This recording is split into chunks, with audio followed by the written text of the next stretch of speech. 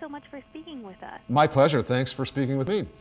Wonderful. Well, we mind our readers for questions to pose to you, so I'm just going to get started now, if that's okay. Absolutely. That was a great way to do it. Great. Well, or maybe. We'll see. So, Twitter user Yum Yucky wants to know, your career is centered around so much delectable food and drink, yet you maintain a slim and fit appearance. How do you prevent overindulgence and weight gain? I'm holding it in at all times, including now. I actually have in the last couple of years, I've put on a couple of pounds, and I'm fighting as much as possible the urge to go to a gym because I don't like doing that. I walk a lot. I guess with food, what I'm more interested in than quantity is variety. And I'm just lucky in that I'm not one of those people with that obsessive personality that just compulsively eats. I like to taste a lot of different things more than I need to eat great amounts of things. There are exceptions. I eat way too much cheese, and it's catching up to me.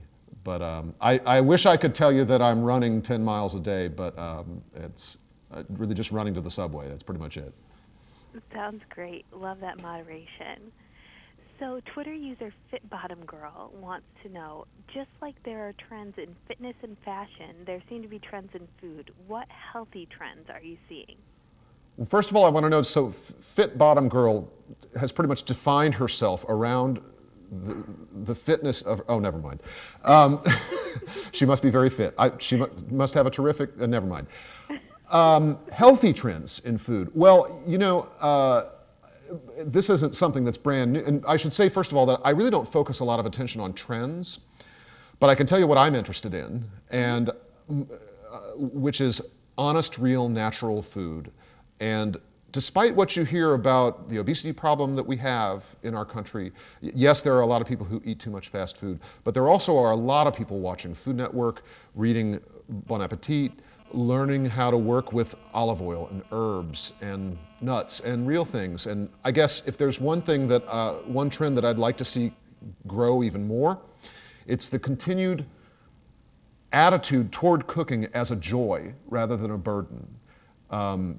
I think cooking is tremendously important for people and families. It's an expression of creativity, of generosity, of love. It also is an opportunity for applause. But you're never more connected to your food than when you've actually prepared it. And that's a trend that I hope will always continue. Absolutely. Kind of going off that idea, Iowa Girl Eats was wondering, she had read that you learned from and were inspired by your mother's cooking, and she was as well. So she wanted to know what your absolute dish she made for you was. Probably Mom's vegetable soup or her barbecued pork chops, which I will be experiencing in less than a month when I go to visit her. One thing that my mother never has made very well, and I would say this to her face, is coffee. My parents drink the worst coffee I've ever tasted. We like to joke that it's basically hot water with a brown crayon dipped in it. They feel the same way about my coffee. But they're wrong, is the thing. And actually, the reason I'm with you today is to introduce the newest machine from Nespresso, the Latissima Plus, which is the first machine in the line to actually create cappuccino at the touch of one button. So you can make espressos, you can make lattes, you can make longos, which are slightly larger than espressos, but you also now have the capacity to make a cappuccino with a built-in milk container that froths the milk for you, again, with the touch of one button, which I think is pretty amazing. And Nespresso has a line of 16 different Grand Cru coffees, each ranging from different geographical parts of the world to different kinds of roasts, different blends, obviously several different decafs and many regulars. So everybody in the room can have exactly the type of coffee they like the best, and that's a really nice experience, I think. Sounds great. Okay, one last question for you from Eating Bender. Eating Bender. Yeah. See, I think Eating Bender needs to get in touch with fit bottom mama, and maybe the two of them can find a happy medium. Sounds great. It's a perfect connection, right? Absolutely. So she says that she loves to hear about people following their passion. So she wants you to fill in the blank. When I wake up in the morning, I am excited about my work because. Because there is nothing, I think, more limitless than the world of food.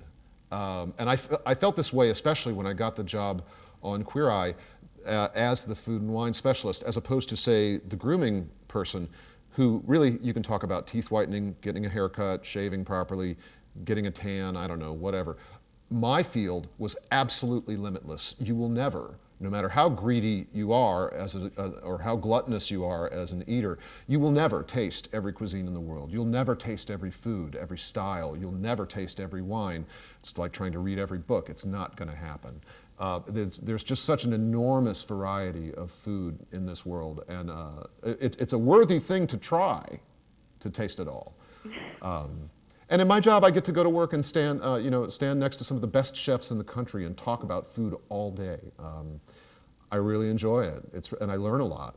I make much better pasta now that I hang out with Scott Conant than I used to. I love that. It's a never-ending quest. Absolutely, a never-ending quest to taste it all. Fantastic. Well, thank you so much for speaking with us today, Ted. My pleasure. Thanks for being with us.